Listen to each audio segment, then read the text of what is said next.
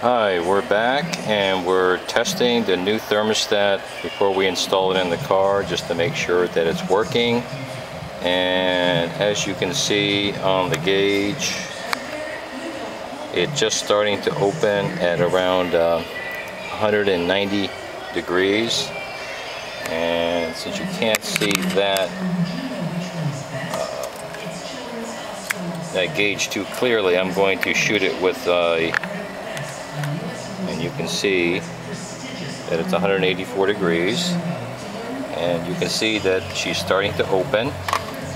And as a reference point, you can look at the original thermostat, fully closed and cold,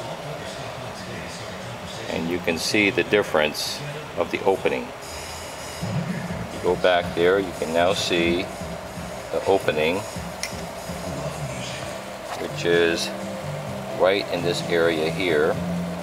Okay, right there. And we now have an opening. Now you see it dropping down drastically. And let's measure that. We're right at about 191 degrees. And this bad boy is opening fully, which is exactly what it should be doing.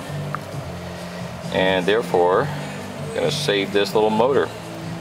I strongly recommend, before you put any type of thermostat in a car nowadays, because of, quality control, to test and make sure that it worked before you put it in the car.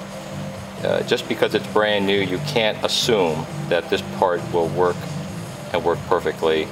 And you can put a brand new thermostat in a car or another component, and then if you don't really thoroughly test it, you could have a problem. You have a problem before you even leave the shop.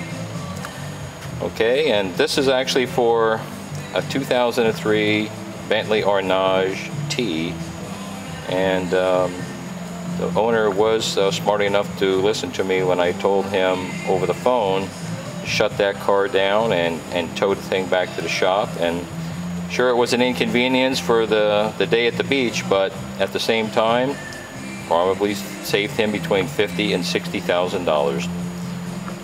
Isn't that great? That's what we do here at Lone Wolf. We try to save you money, but sometimes you got to spend a little bit to save a little bit. Over and out. Till next time.